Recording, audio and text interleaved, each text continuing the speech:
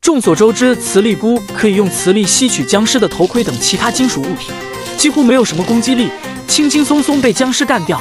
那么，如果我们给它吃上3包金坷垃，让它基因突变，磁力菇会变成什么样呢？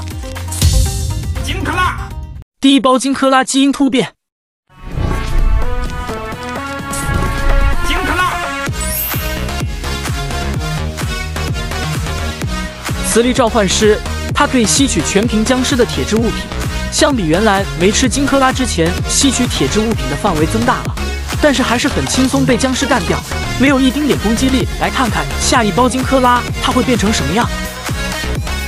第2包金坷垃基因突变。金坷垃，磁力召唤师，你感觉怎么样？我感觉我的身体内涌动着一股奇特的能量，好像随时就要迸发出来一样。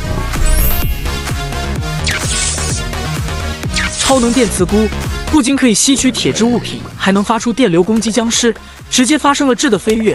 就算是单挑一只小僵僵，也再也不用怕了。KO。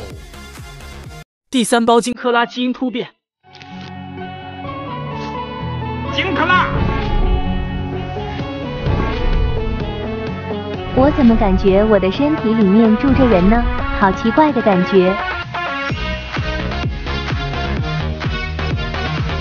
吸金召唤师，每隔几秒时间，他就会召唤一只魅惑路障僵尸替我方战斗，化敌方为己用。我已经很强大了，让我来出战魅惑路障僵尸，挑战一只黑橄榄球僵尸。